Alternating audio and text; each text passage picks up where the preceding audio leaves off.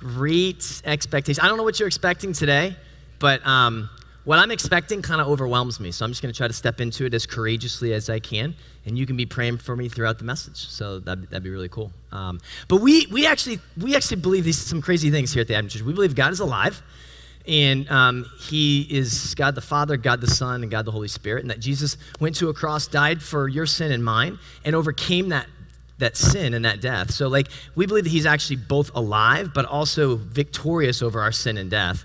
And we believe that without Jesus, you have no hope to know God in a real relationship. And actually, God's righteous and just, and he's got to punish you.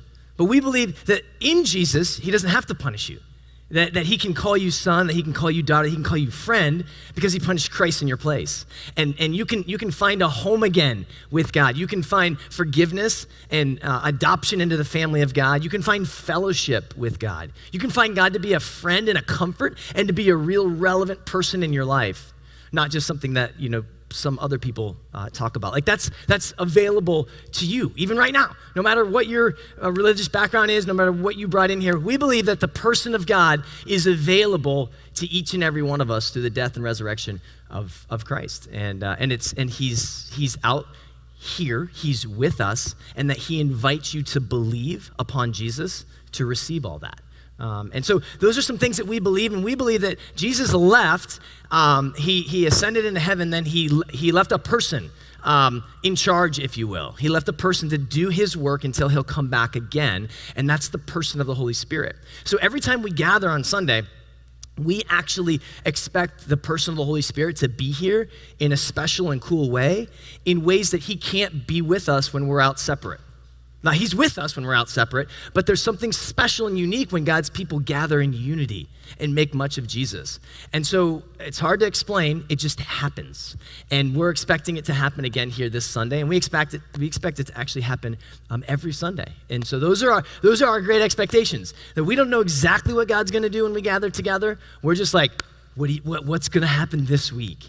And that's the posture that we want you to come in here with as we talk about great expectations, that there's a living God that wants to encounter you and wants to encounter us. And so that's gonna be our posture as we walk through. We're in a series, we're gonna be spending about 8 weeks, and we're talking about the Holy Spirit, the person of the Holy Spirit, because that's where our great expectations come from.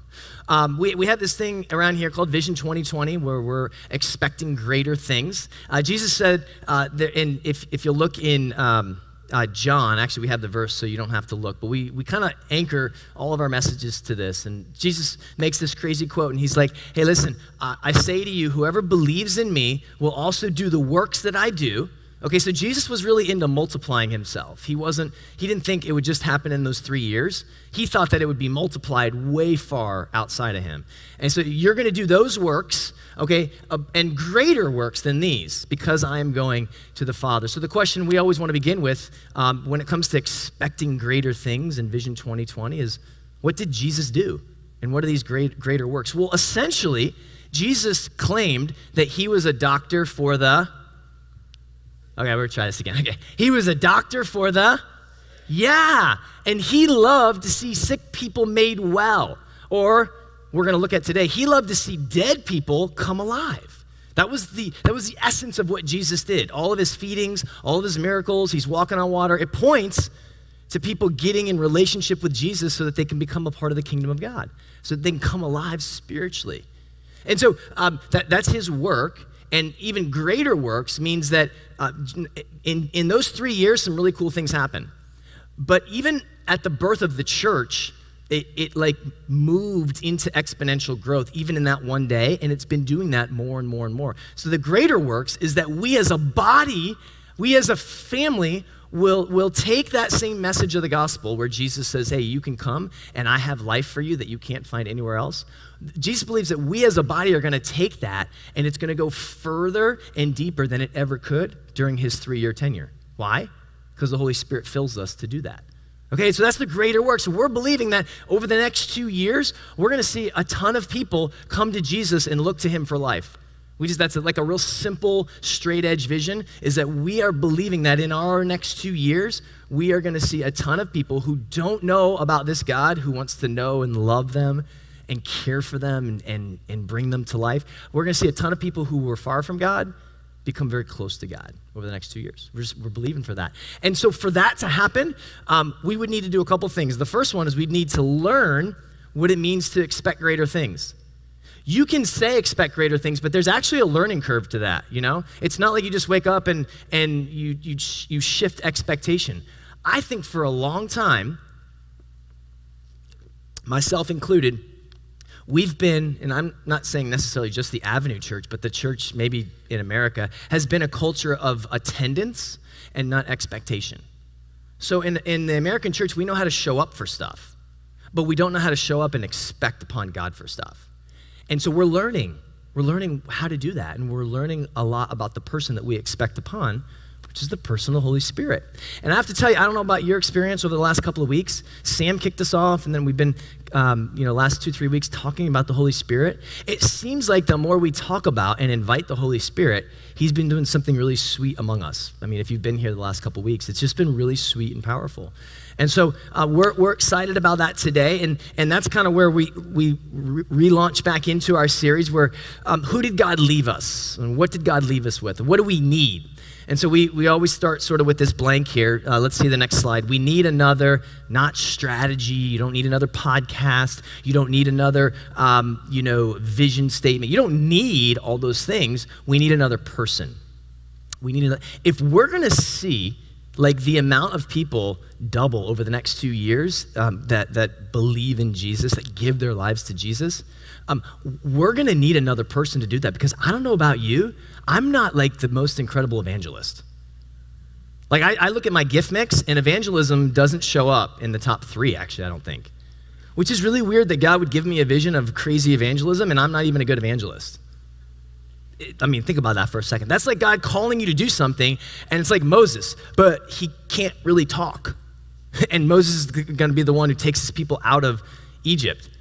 So I am so convinced that we need another person to see this evangelical fruit happen that it's like not even funny. And I'm just curious, because some of you are actually amazing evangelists. Like God's gifted you in the area of evangelism, like sharing your faith or talking about the gospel and then seeing people come to faith. So this isn't glory to you, it's glory to God. But if you are an evangelist and you've seen God do like cool work through your life and through evangelism, that's like one of your gifts, just slip up your hand. We're not gonna clap. I just wanna see who we got. Who did God deal us at the Avenue Church? All right, I got 1, 2, 3. Why did you guys all sit together? That's me. This is like evangelists committee meeting, down left. All right, it's cool. Should we wait for more? No, we don't have to wait for more, because we have another person. It's okay, it's cool. So we have some people who are actually gifted in that area of evangelism. And then we have, it seems like, quite a few of us who maybe aren't, or we don't know if we are. What would that mean? It's totally cool, because God has sent us another person who's really good at evangelism, who's really good at winning people's hearts and convincing them that Jesus is where life is at, and his name's the Holy Spirit.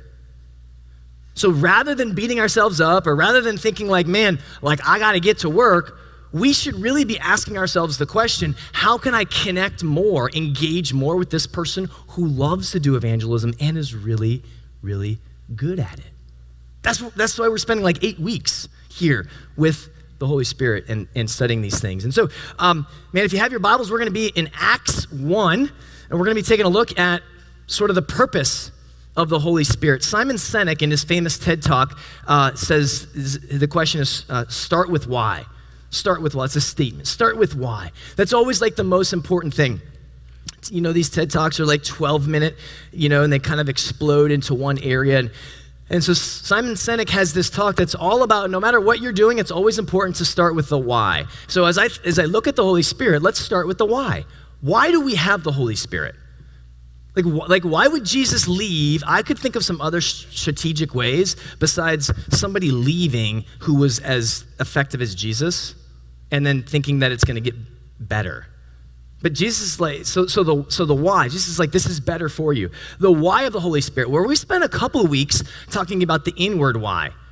So if you're kind of new with us, I would just encourage you, check out some portions of those last 2 weeks because you'll learn about what the Holy Spirit does to you on the inside. How the Holy Spirit brings you to life, how the Holy Spirit teaches you things and encourages you and convicts you of sin and all these sort of things. And so there's sort of a personal answer to this question as it pertains to God's children and their walk with him. But there's also an outward answer to this question. There's this very specific reason why we have the Holy Spirit. Now here's the problem. If you're like me, you're really into me. You're not into me, but you're into the you version of me, okay? So we're really into ourselves. So we love thinking about the purpose of the Holy Spirit for us, and we become almost consumed with our own self-transformation and what the Holy Spirit is doing within me. And it's cool to understand that, and it's great to lean into that, how the Holy Spirit is ministering to your heart and comforting and changing you. That's awesome. But there is a whole nother world out there that some of us never get to, where we don't either understand or we've forgotten that we have not just received the Holy Spirit so that we would benefit. We've received the Holy Spirit so that we would have power to share the message of Christ and see people go from death to life. That's why God gave you his Holy Spirit, not simply to make you a better husband, not simply to make you flourish in your workplace and bring the kingdom of God there. That's true. But in the midst of me being a better husband and in the midst of me flourishing at work, I have to remember that I have a specific calling on my life that if I'm not pointing people to Jesus, I'm off mission. And so what's the purpose of the Holy Spirit? The purpose of the Holy Spirit is that we would have power to go out and share the message of Christ. So if we're not going out and sharing the message of Christ, we're missing out on the heart of God. And I know you don't want to do that. I know you all. You don't want to do that. Here's what Jesus says as he begins to answer some of this question. You have an outline there that'll have, again, most of these verses that you can spend some time on at home. Jesus is remember he says, you're going to do these greater works. And then he says, because I am going to the Father. Because I'm going to the Father. That's the end of John 14:12. So the only reason you're going to be able to do these works is because I'm bouncing out of here, and this always implies when Jesus goes, he's sending someone else. He's sending the Holy Spirit. So Jesus, even as he's encouraging the disciples and saying they're going to do greater work, and he's encouraging us, he's telling us why. He's telling us the purpose of the Holy Spirit, even right here. Because I'm going to go there, you're going to get the Holy Spirit, and that's what's going to empower you to do these greater works. Well, it shows up dramatically in Acts 1. This is where we'll be spending a lot of our time. Acts 1, verses 8 through 9. So let me set the context for you of Acts. The disciples, Jesus' friends, have been saddened and then gladdened because they've seen their king and their leader crucified, but then they've seen him alive again. So they're probably a bit confused and overwhelmed all at the same time. And then Jesus comes to them and he's like, listen, I need you guys to gather together, kind of like you evangelists. You must have got that message, to sit together. I need you guys to gather together and wait for the Holy Spirit. Because I'm going to send you the Holy Spirit, and when you get the Holy Spirit, then you're going to have this power to go out and share with people, and people are actually going to respond in a positive way. All right, cool. So they're all together. They're in Jerusalem. They're all together, and they're in this room, and they're waiting for the Holy Spirit. Now, they don't even know what that means, right? I mean, if I were to tell you right now, go this week, just wait for the Holy Spirit. Just wait. You wouldn't maybe know what that means necessarily, but they did some things that are important. They gathered together. It seemed like they were praying, and they had a posture that was looking for Jesus to do something, and they were expectant. So they were together, they were prayerful, and they were expectant. And then we're going to see in Acts 2 that Jesus fulfills this. But let's check out this promise and see kind of a little bit beyond the surface of the purpose of the Holy Spirit. So Acts 1, verses 8 through 9. But you will receive power when the Holy Spirit has come upon you, and you will be my witnesses in Jerusalem and in all Judea and Samaria and to the ends of the earth. And when he had said these things, as they were looking on, he was lifted up, and a cloud took him out of their sight. So this is the last time that Jesus has words with his disciples. He ascends into heaven, and they are then supposed to wait for this Holy Spirit. But before we look at Acts 2 and we see when the Holy Spirit actually came, let's just take a look here at some of the words that Jesus gave and see if we can't get a greater understanding for how this might apply to us. Okay, so these are again, I've said his name before. I encourage commentary work and doing some beside the scripture study. David Guzik and Enduring Word is a great resource, and so you'll see that there's quite a bit of influence from that particular study that I think you guys would enjoy as well. So these are the parting words to his crew. This is his crew, and he's like, this is what I want to tell you. You know, Jesus does everything in perfect timing, right? And so it wasn't like he was rushed, and it wasn't like he was at a loss for words. He knew exactly what he wanted to say. If this was my last message, and I knew it, I'd be pretty particular about what I told you. And I would want those words probably to last and multiply. And so these are Jesus' last words to not only those, his like original crew, but to this crew. This band of crew that's been called into action as well. And he's like, a couple of things I want you to know. First of all, basically to sum it up, I'm going to give you another person, and here's what you're going to do with that other person. You're going to go out and be my witnesses. Now, you know what a witness is, right? We don't need to overcomplicate things. A witness is somebody who simply says, this is what I saw, or this is what I experienced. I'm a witness to this.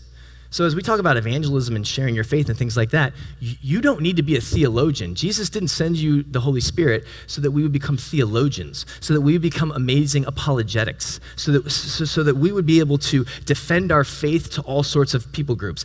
It's not bad if you can do that, and some of you are actually gifted in that. And I hopefully have your numbers when I get asked questions I can't answer. I'll be like, hold on, let me call Steve Bacosha, John O'Brien, Lois Bacosha. I've got people. I got my people. Because I can't answer that question. I don't know. The Holy Spirit is not to make you this amazing preacher and teacher. Like, that's not why you got the Holy Spirit. The Holy Spirit empowers you to simply be able to tell your story. How have you experienced and witnessed Jesus? Just tell it. The Holy Spirit gives you power to point other people to what's happened to you, to point other people to what Jesus has done on their behalf and your behalf. That's it. We don't need to overcomplicate it. And so let's take a look at some of the things here that Jesus gives to them in this final sort of like exhortation. He says that they're going to receive power, but the question is what is that power going to look like, and then how are we going to use it? So first of all, the power is a person. We really kind of like try to drive this down in the first two messages, that the Holy Spirit is not just this mysterious force, although he is forceful and mysterious. He's an actual person. He's like Nate. He's like Stacy. Like, they're people. Now, there's a force of Nate. There's a force of Stacy. As a matter of fact, my son feels their force because they were instrumental in starting our youth group. So the force of them is real, and people are benefiting from it, but they're actually people. I can talk to them. I can actually call them. Would you guys come here for a second, please? Just like literally, come here. Let's give it up for Stacy and Nate.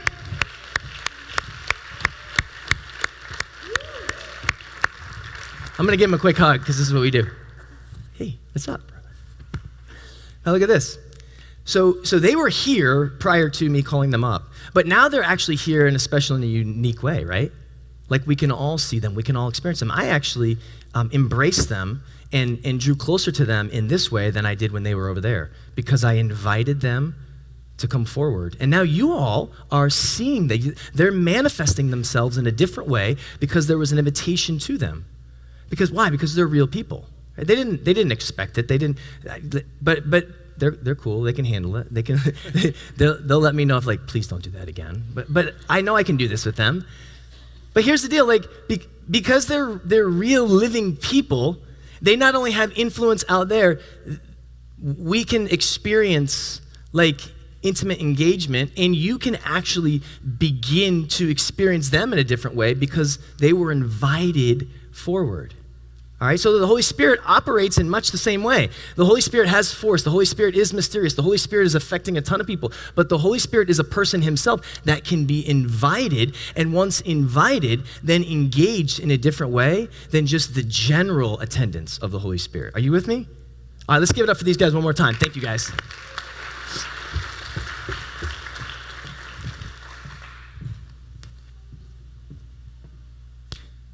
So it's a person. But what's the power for?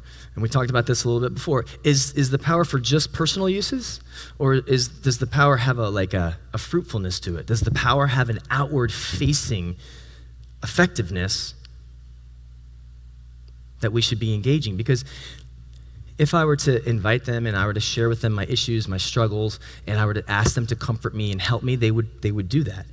And that's one side of the Holy Spirit. But there's another side for me to then go out into the city of Delray Beach and, hey, let's talk to some of my friends who don't know Jesus, and will you come with me and will you help me in that? And will you help tell the story? And will you not only be with me, but will you support me? And will you share some of the things that God's been doing in your life? And in that fashion, I would not have only received the inward working of their comfort and their power, but because I would have taken them out with me and then engaged my friends who don't yet know this loving God, it would be a much more effective conversation if the three of us were to go than if I were simply to go in my own power. And so that's what Jesus is inviting his disciples and thus us, his future disciples, to do. It's not just personal, it's also productive. Then there's this verb tense here. Shall be my witnesses. Shall be my witnesses. If you have your Bibles, that's probably a good one to underline. That was kind of a game changer for me in learning. I didn't know this, so this is just fresh learning for me. But the tense of that phrase, especially the verb tense, shall be my witnesses, it's not a command, it's a consequence. It's important. It's not a command of God. It's actually a consequence of the Holy Spirit. So here's not what he's saying. He's not saying, you're going to receive power from the Holy Spirit. Now, here's my command. You have to go out and be awesome evangelists. This is what that would be the imperative tense of the Greek language, where it's imperative that you do this. It's not written in the imperative. It's written in the indicative. And the indicative means it indicates something. It doesn't command something. And here's how it reads. It indicates that if you have been filled with the Holy Spirit, the consequence of that, the natural outworking of that, is that you will go and be effective evangelists. You see the difference there? This isn't a guilt trip where Jesus is like, man, you need to share your faith more. Man, I gave you my Holy Spirit. You're wasting him. You know, this is Jesus saying, I want to tell you what's going to happen.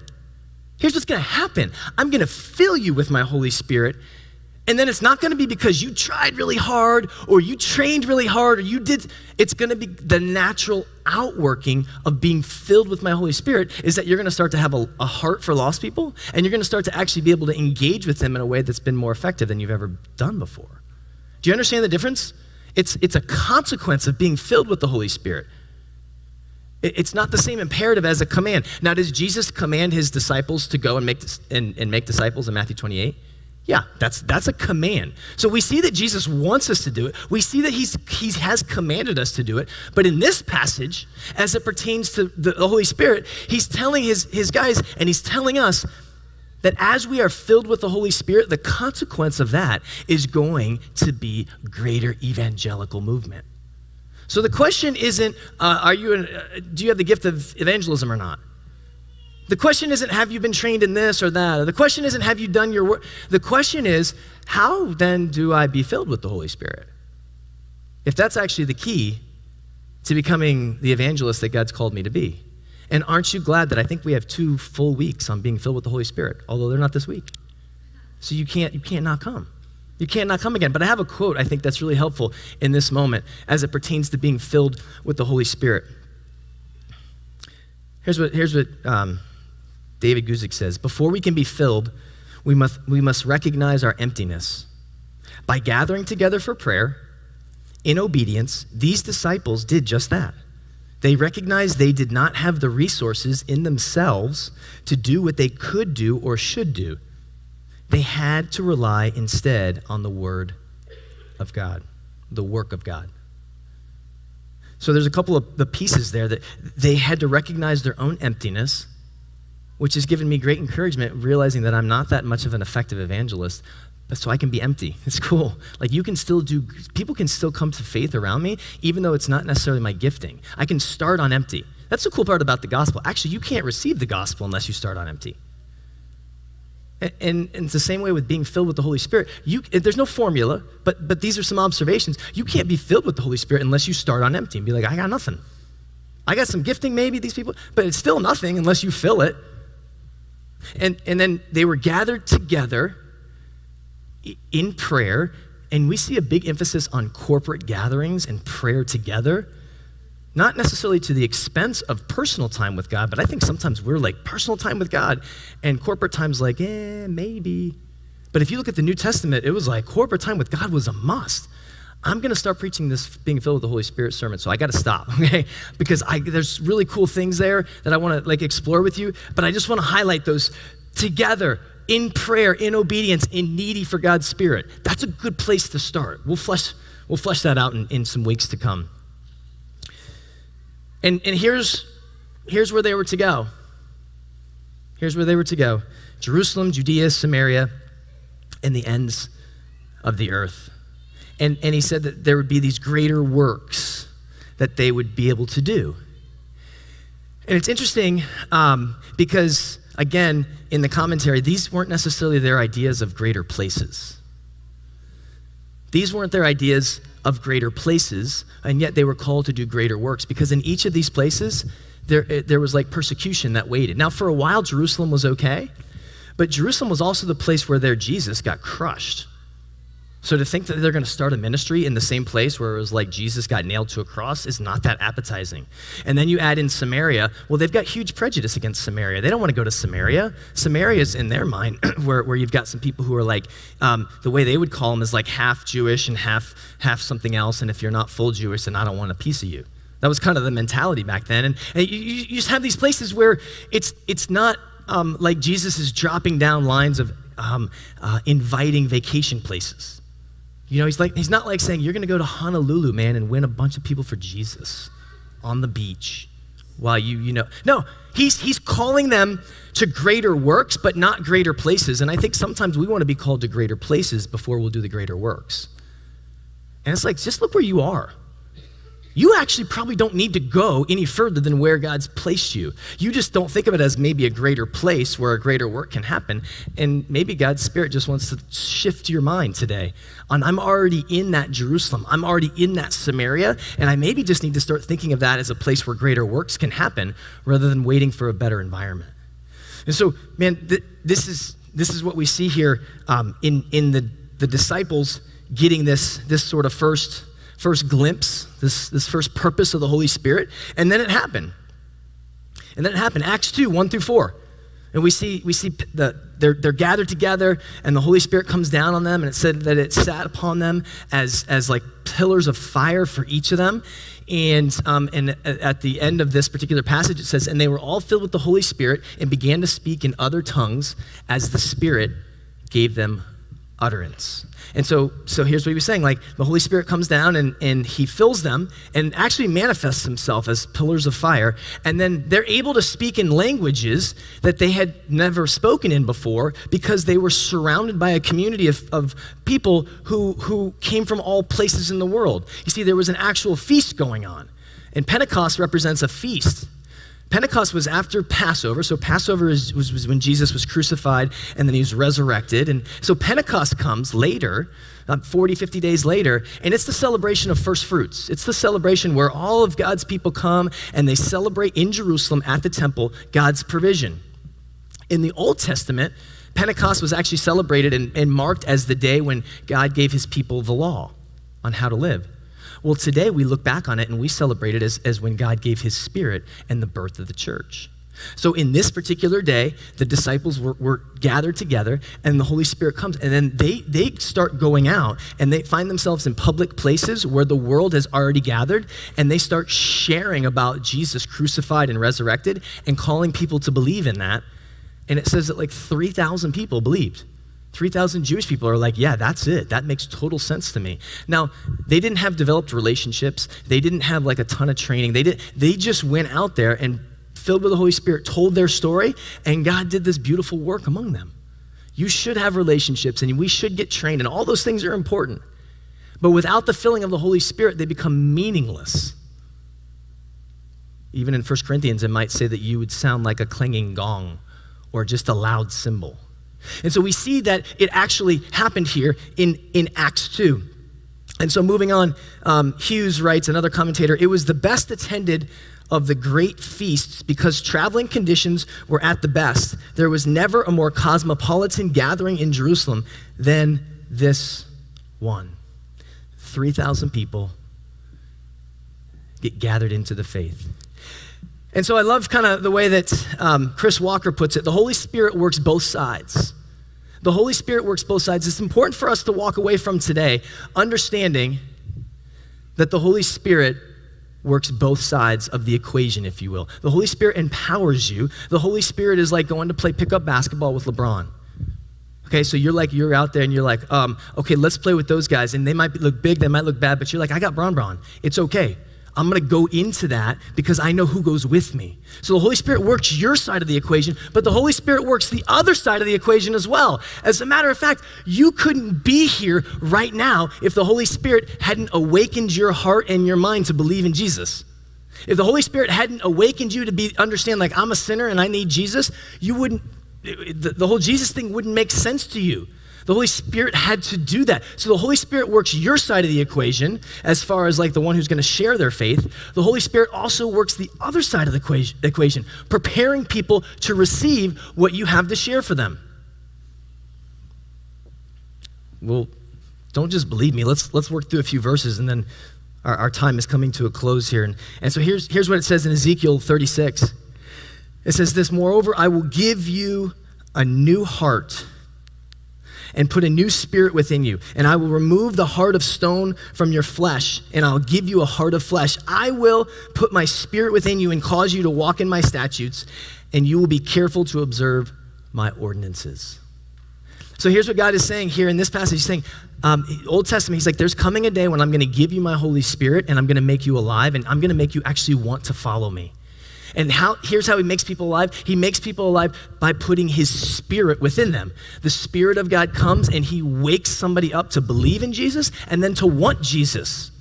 That's the work of the Holy Spirit. That is not our work. That's the work of the Holy Spirit. And so we begin to understand he's not only giving you power to share your faith, he's also giving other people power to believe that they've never experienced before.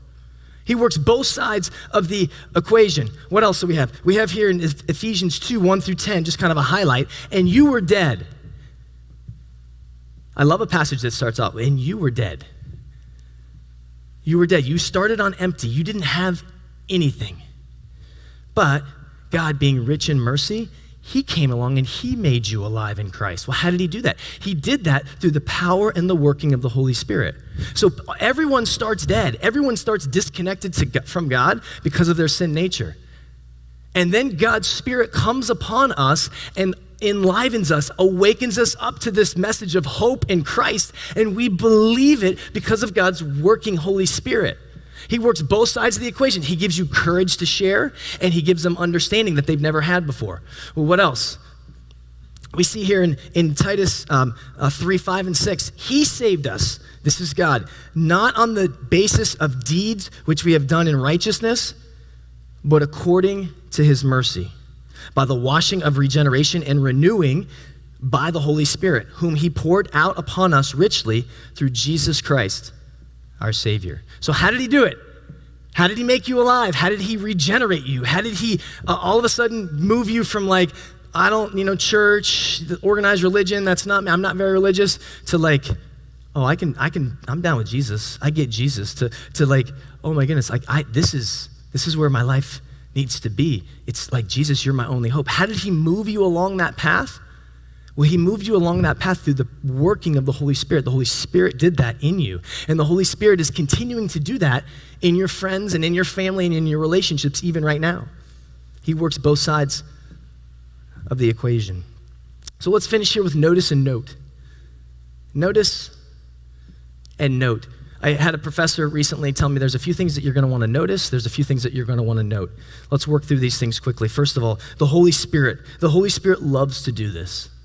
The Holy Spirit loves to do this.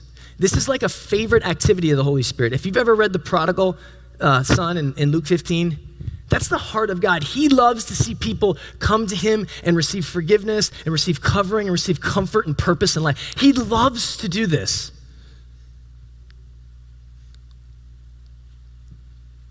This is like his favorite thing.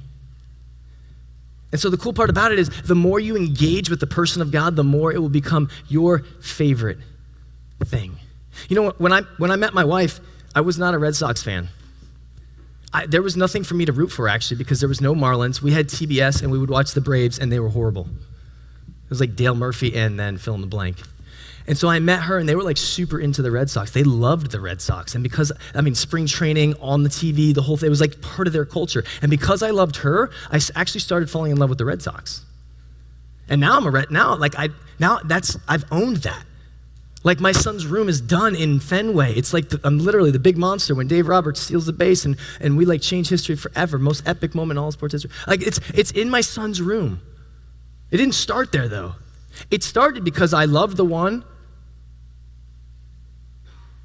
to whom that was important. Listen, you may not have a heart for lost people.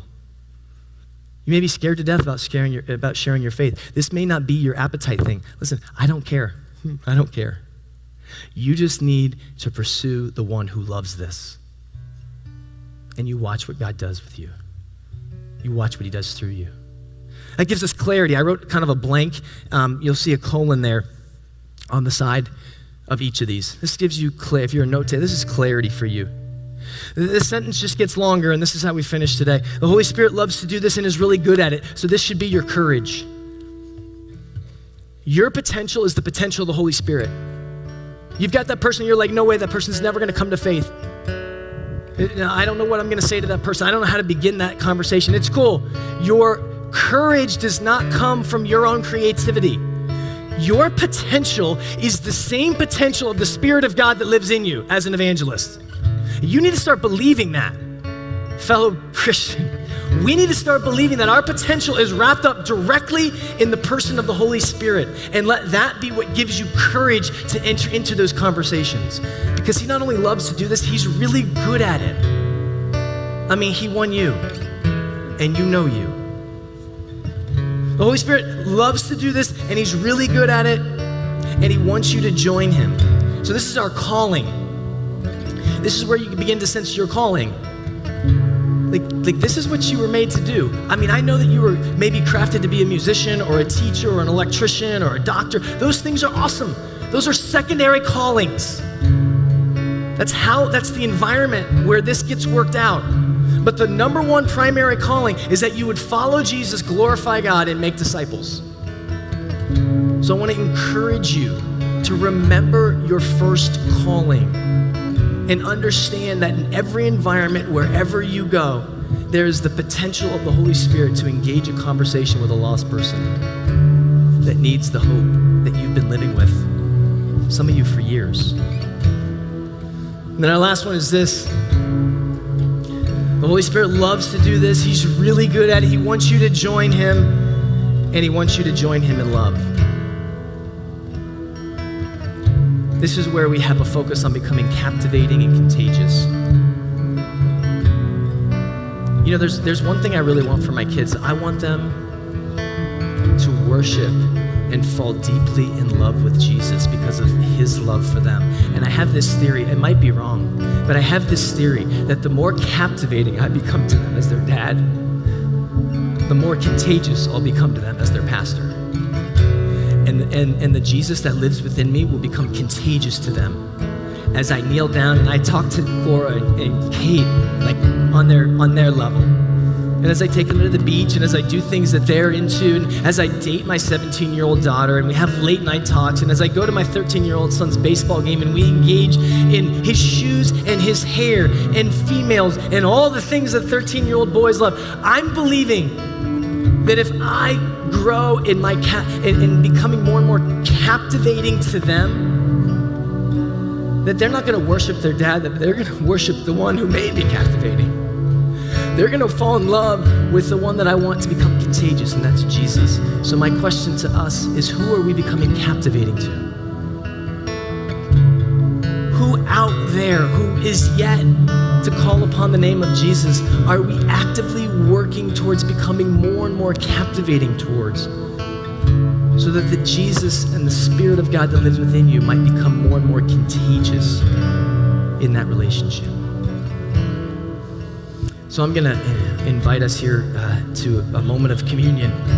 I'll ask those who serve our communion to come forward, and we'll have a few stations up here, and then I think we have one there in the side. And communion is all about us being captivated once again by Jesus, being captivated by the one who gave his life and overcame our sin and our death, as we partake of the bread, which reminds us of his body, and we partake of the blood, which reminds us of his blood that was shed for us. We're captivated again by Jesus so that we might become more and more contagious to those around us.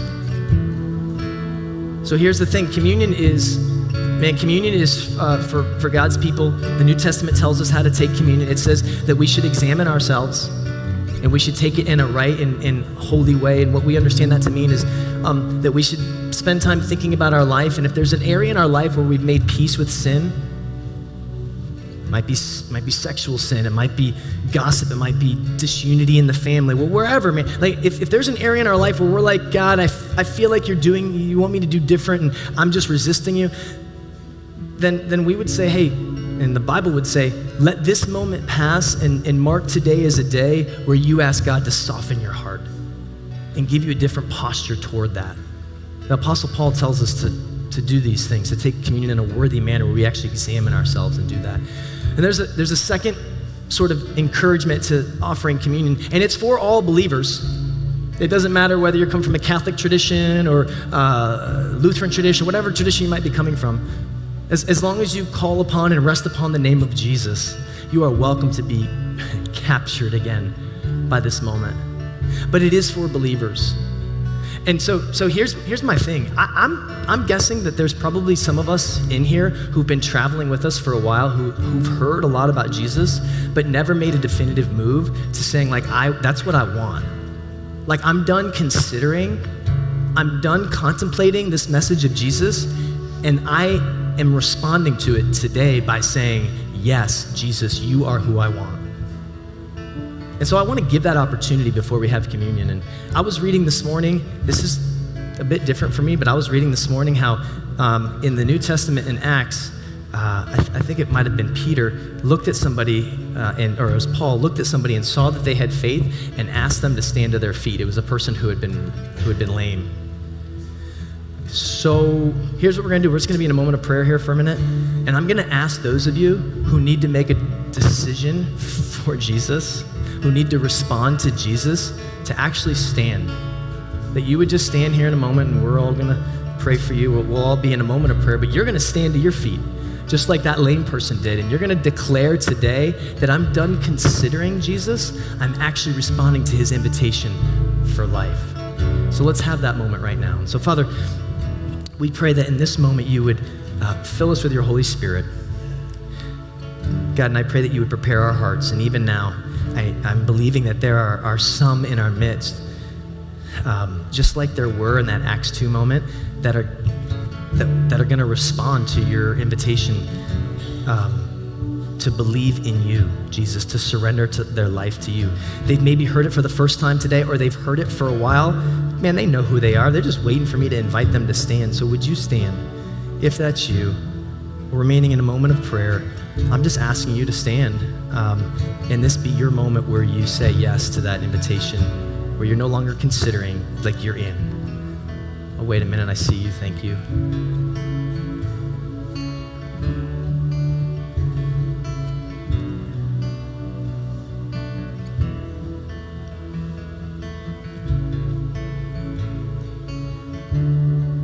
Come, Holy Spirit, come.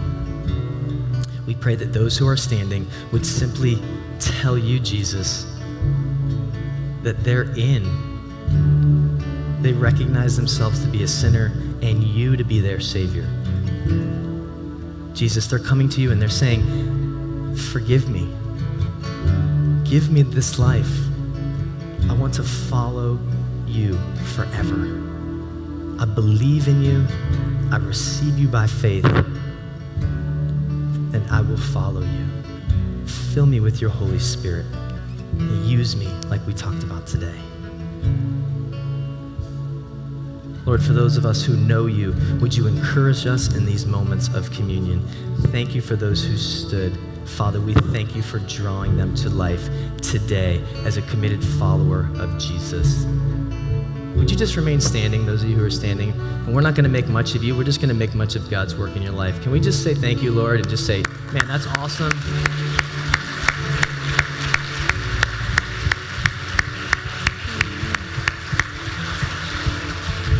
Make sure you just love on them at some point today after our communion moment. Amen. We love you guys. Thank you for your boldness. Yeah.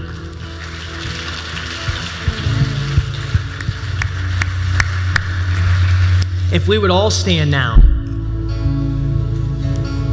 in the house of God and let us receive a benediction. Now, benediction is both sort of a prayer, but it's also a promise. And so if you're comfortable and you want to receive a promise from God, so just go ahead and put your posture your hands like this. And I'll posture my hands as the one giving it, although it comes from the person of God. Now may the Lord bless you. May the Lord keep you. May the Lord fill you with his Holy Spirit, both that he might pour his love out into your heart deeper and deeper and deeper, so that you would go and share it with others. Do the next right thing this week and find one person to share that love with. Amen and amen. Love you guys.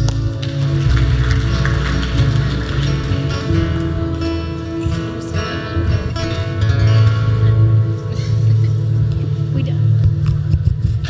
You guys want to take communion together? Yeah. Thanks, Rick. Together? Yeah. Come on.